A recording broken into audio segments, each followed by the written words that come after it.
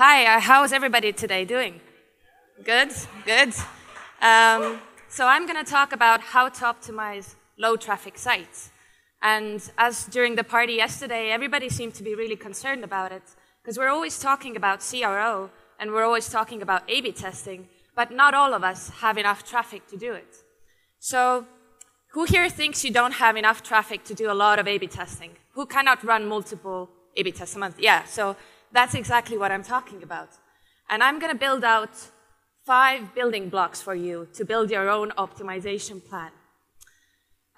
So I want to start off with a concept that I read from a book earlier this year, Thinking Fast and Slow. And the concept is, what you see is all there is.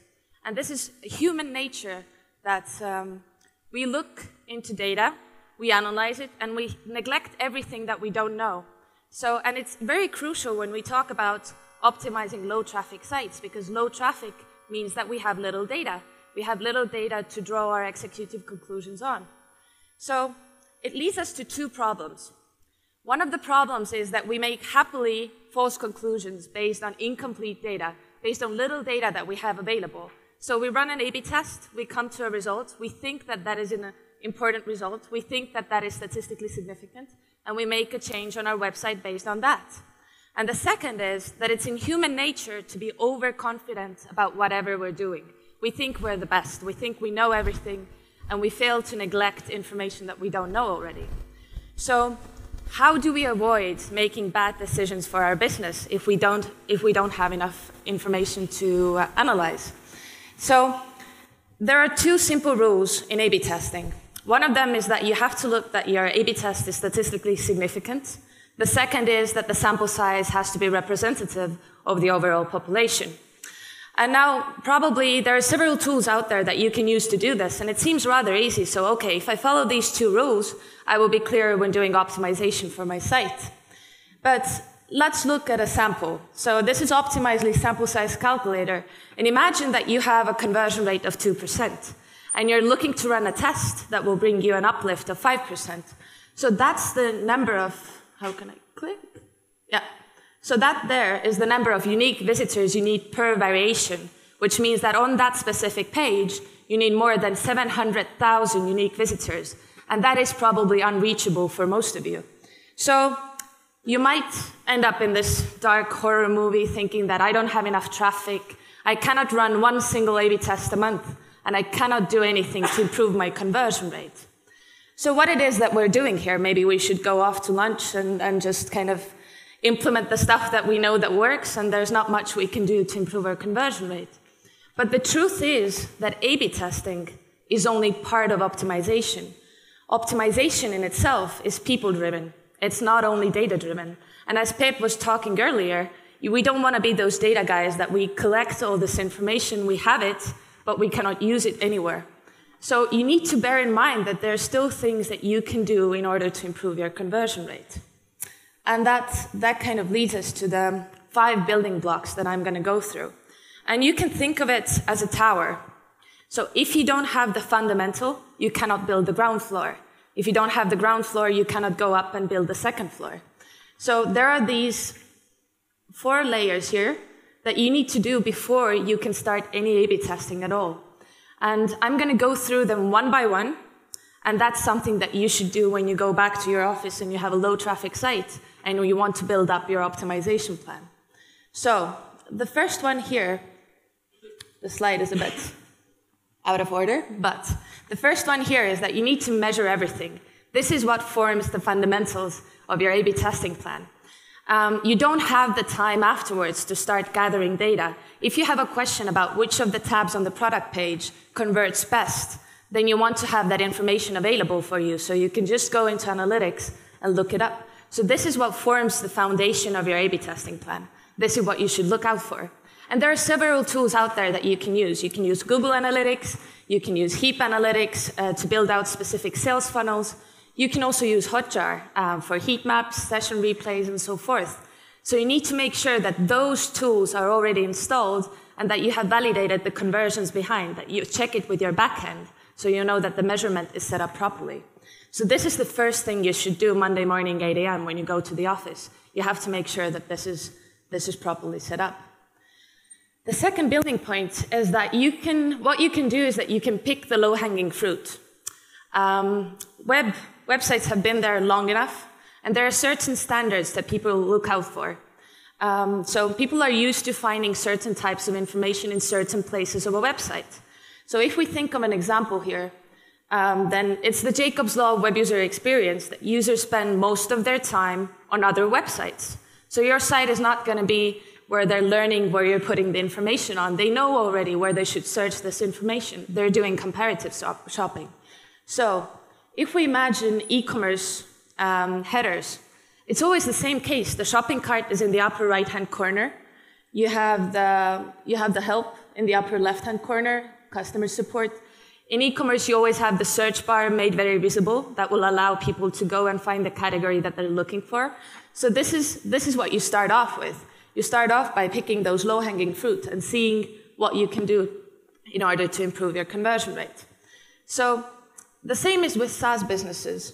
They always have the demo in the upper right-hand corner, and even the main navigation, they contain the same information. So you have solutions, applications, products, and then you have customer service, why Workday. So essentially, they're introducing what they're doing and why you should buy for them, and that's the first two tabs. So now if you're looking for a SaaS business, probably you're looking for that type of information there. So don't try to scare people away with your new innovative site. Don't do something that they're not used to, they cannot find the information. You're not Coca-Cola that you can change the color of Santa Claus. You're a kind of small website, and you need to go with the industry standards. But one of the things also Pep talked about is that we shouldn't copy our competitors. We shouldn't mirror them. They don't know what they're doing about their website either. So it's very crucial that you go carefully about this, that you look for only those things that are the same everywhere. If you put the shopping cart, let's say, in the footer, people are not going to find it. It's just not logical. So compare your site to the industry standards. And you need to also bear in mind that there are no silver bullets. Even in the same industry, you don't have an average target audience. You need to do your research to find out what are the qualitative insights that separate you from the rest. What is that makes your customers tick, and what makes them buy from you instead of competitors? So this leads us to the third building block. And this is essentially the most important one. This is what builds up your ground floor and your first floor, the one that kind of lays the foundation of your optimization tower. So what you should do is that think of the model Research Excel. Pep already introduced it. It's the one that we use at Conversion Excel, and we do it for every single client. And it may seem complex, but if you have low traffic, you have, let's say, 50 conversions a month, 100 conversions a month, you cannot really do A/B testing, but you can still learn about your customers. And those three, heuristic analysis, user testing, and qualitative surveys, don't really require you to have a lot of conversions a month. So you can start off by doing heuristic analysis, evaluating your site for what are the friction points. Am I showing my customers the right information at the right stage of the sales funnel? Do I have relevant content? Am I giving them motivation to buy from me? So there's nothing compared to human-led evaluation. And essentially what you're doing is that you're asking what's wrong with the picture. Am I giving my customers the right directional cues and the reasons they should buy from me? Then the second thing that you can always do is user testing. You don't need to have any conversions to do this. You just need to define your target audience and hire people who match as closely as possible your target audience and who have not seen your site before. Then what you do is that you build out a specific scenario for them to go through, what you would expect your average visitor to go through. So let's say you're an e-commerce store, then you want them to find a specific product from a category page, a very specific product, specific size, color, because people have specific needs. You want them to sign up for the newsletter. And it's usually the case that from 10 user tests to 20 user tests, you find out a lot of the usability problems. You find out where your customers get stuck. And those are things that you don't need to test. Those are things that you need to fix on your site, because you don't have the conversions to do testing anyway. So it's kind of an example here where it's a website. It's what Olli talked about yesterday, about the attention ratio. And on this website, you have so many different things you can do. You have so many call to actions. You have the categories visible immediately. You have the what's new, shopping cart, and everything like that. And for their business, newsletter subscriptions make up a lot of the money, because those people are the ones that they're selling quilting fabrics. So quilters, they want to know about the new fabrics out there, and they usually buy after receiving the newsletter. So 8 out of 10 user testers who were told to subscribe for the newsletter couldn't even find it, even though it's in the header. So it's clearly a problem with the visual hierarchy of not even telling what they are subscribing to. You're just saying subscribe, but subscribe to what? So it has to be much more clear. Also, what you can do is that you can do qualitative surveys. You have to have some clients who have bought from you to do this, or who have signed up with you. And it's best if those clients are the ones who bought from you recently, so their experience on the site is still fresh. And they know what they're talking about. They remember the frustrations that they had when they went through the website. So you want to ask them what makes them tick. What are the reasons that they're actually buying from you, not from anyone else? And what are the reasons that they were almost stopping the purchasing process? Maybe they also went to check out the competitor's site.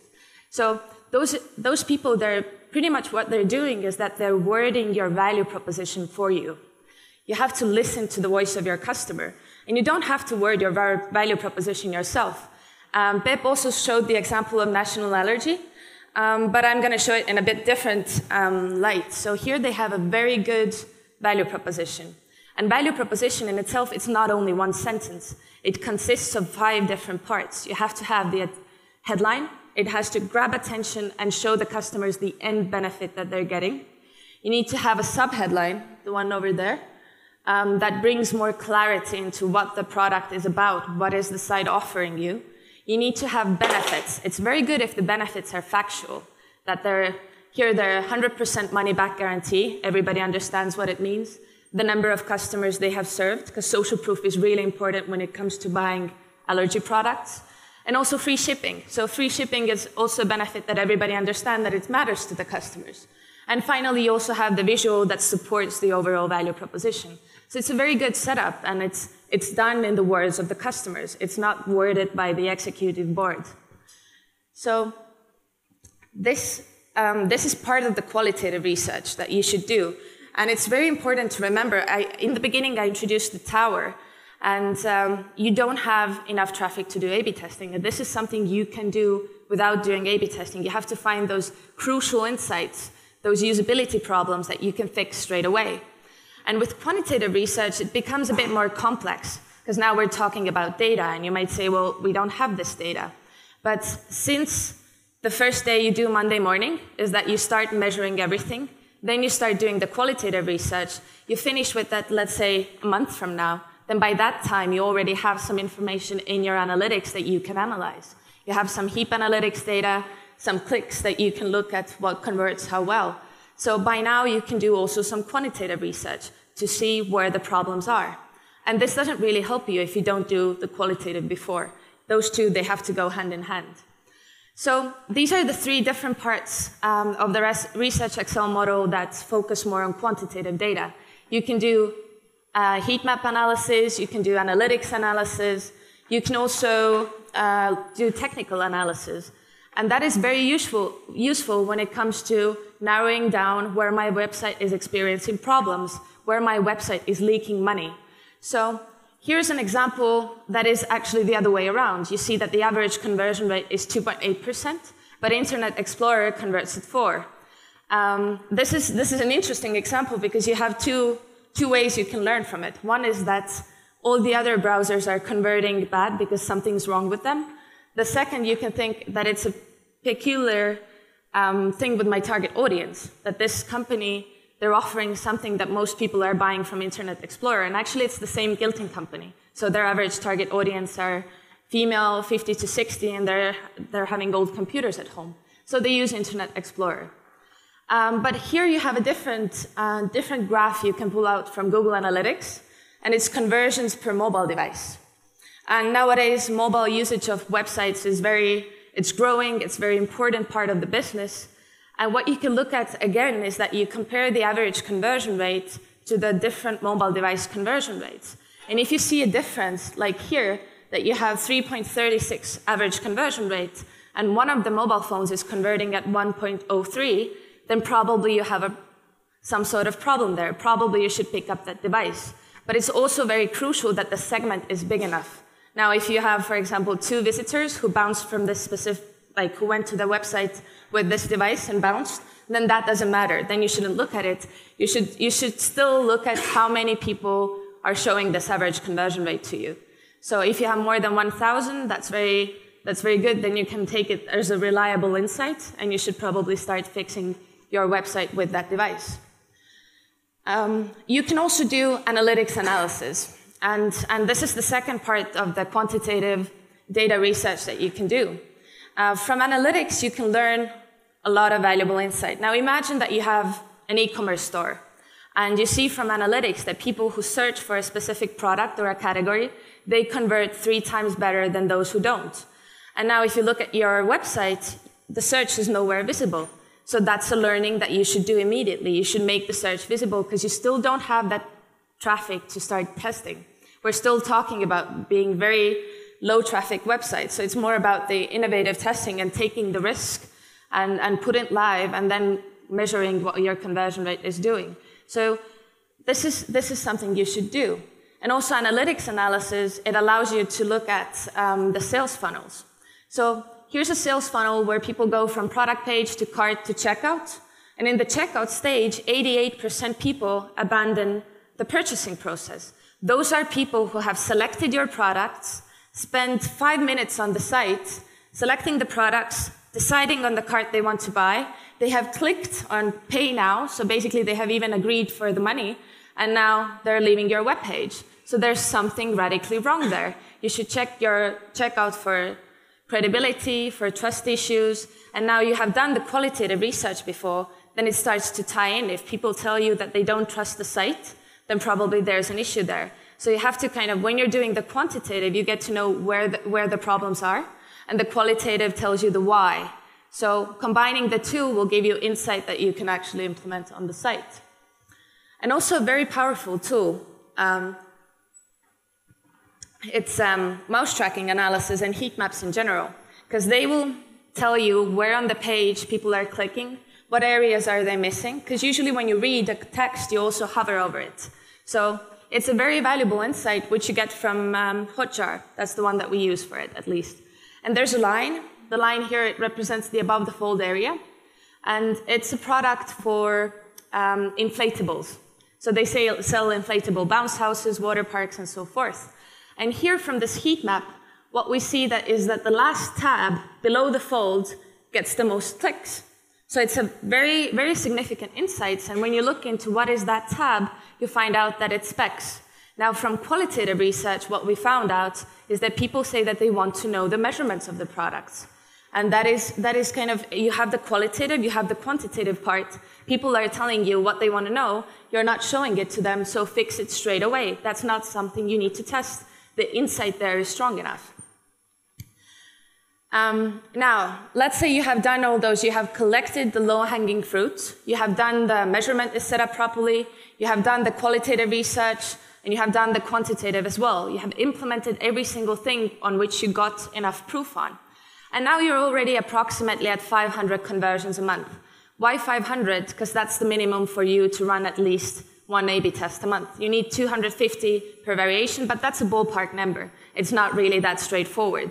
So you should start thinking about A/B testing. You should start educating your company about A/B testing, letting them know how it goes, getting them excited about it.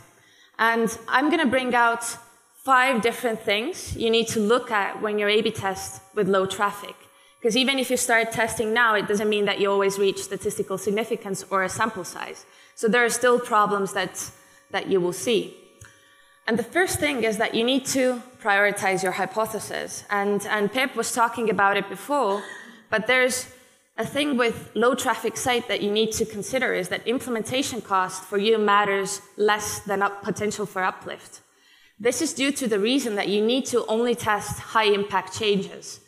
And if you remember the optimizedly sample size calculator that I showed you before, it has the sample size requirement of more than 700,000 unique visitors. but that's for a conversion rate uplift of 5%. Now imagine you have the same e-commerce store, you have 2% conversion rate, but you now want to have 10% uplift with your A/B test. Now the sample size requirement is by far much less. It's around 150,000 unique visitors. Still not good, but now if you increase it to 15%, you get 64,000 unique visitors per page.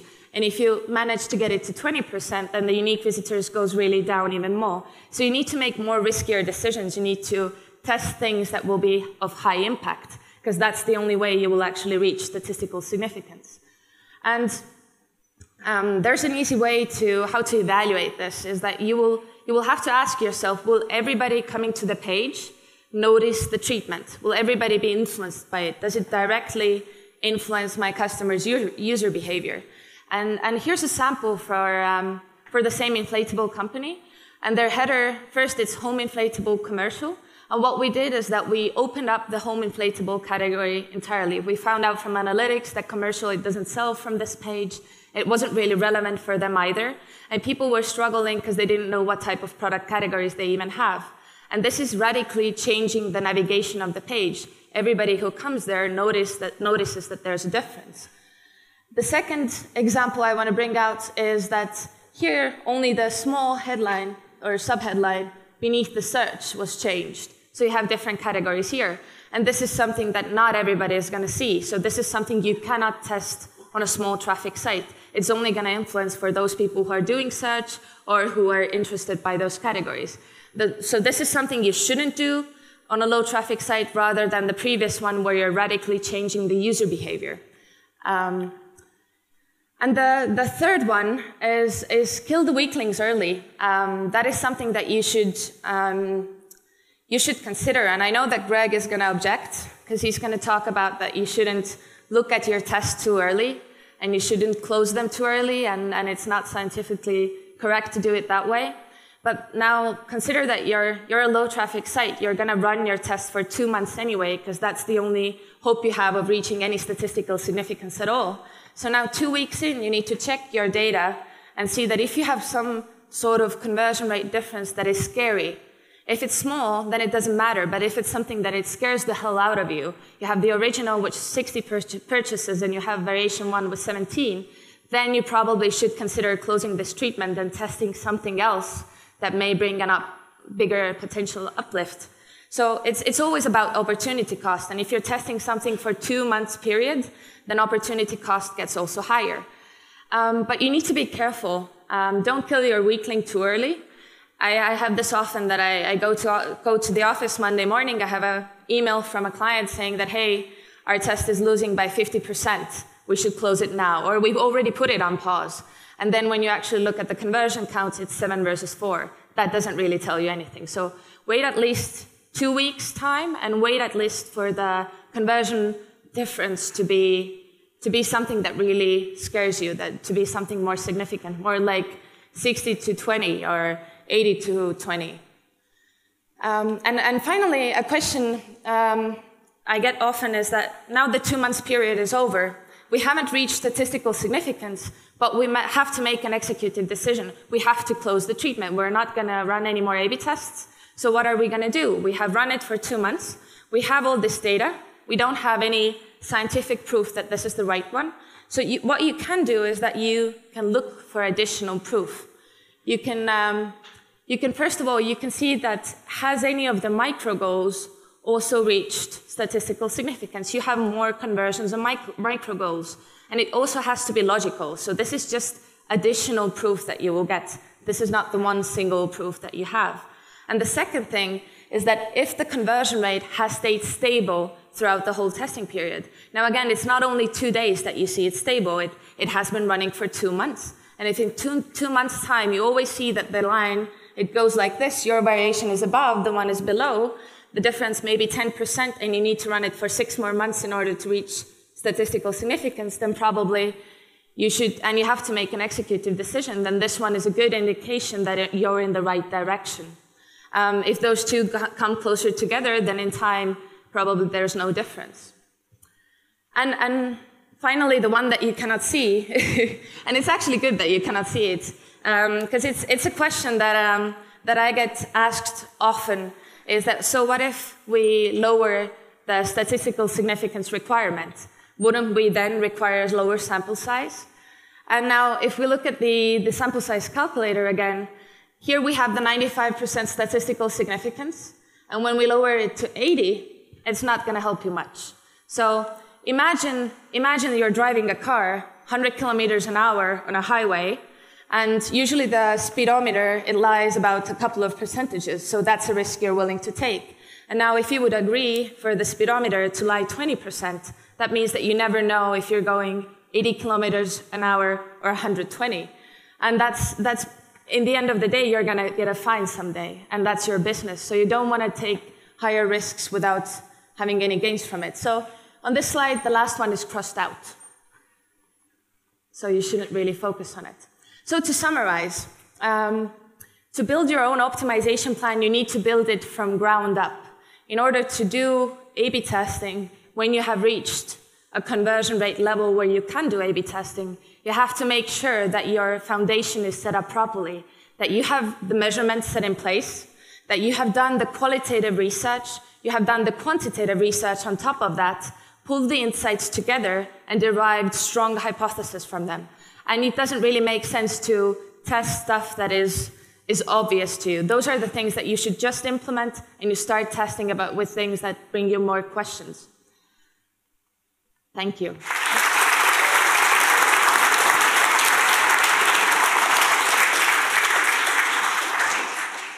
All right. You run a test, but you don't have enough sample size, you know significance, test is not valid. Can you still pull insights out of that test? Well, it depends on the hypothesis that you're testing in the first place. So if the hypothesis is something, it does tell you that there's no difference. So if it's something that's no, the question was that if you don't have enough samples, meaning you don't know if there's no difference. Okay, so well, that's a complicated question. If you don't have enough sample size, your test hasn't reached any statistical significance. What you can do is that you can look for the micro goals. If there's any additional proof that indicates the same direction, and if the difference has stayed stable throughout the whole period, the last two things that I was talking about. So those are the things that you can look out for. And if you don't see any additional proof from that, don't implement it. Just start testing something else. But if you see that there's strong evidence in micro goals that that might be true, then you may implement it and then really closely monitor what is going on with your conversion rate. What would be your top 3 pieces of advice for running A/B tests on a B2B website where that has very little traffic and volume of conversions is a high volume of conversions is not possible? 3 pieces of advice. 3 pieces of advice. Well, if A/B testing is not possible, you should start off by do user testing. Make sure that people who match your target audience understand what is your site about, and they understand what it is that you want them to do there. You can also talk to your existing customers, see what they enjoyed about the site, what were the things they didn't like about it. So really, if it's really low traffic, then qualitative research is the one that you should turn to. Finding out the why and listening to your customers, listening to your customer voice, because that's the thing that makes a difference. Last question. If you are a small company and have limited resources, why not just put all the energy in getting more traffic instead of optimization?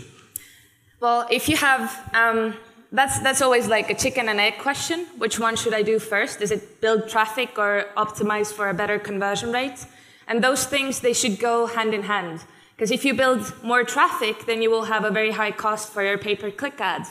So you should start doing those things at the same time. So what I would recommend is that once you have done the qualitative and quantitative, and you have implemented those low-hanging fruit that you find that are radically wrong on the page, then after that you should start building traffic and doing A/B testing at the same time. So that would be kind of the usual flow that you should go with. Thank you, Maria. Thank you.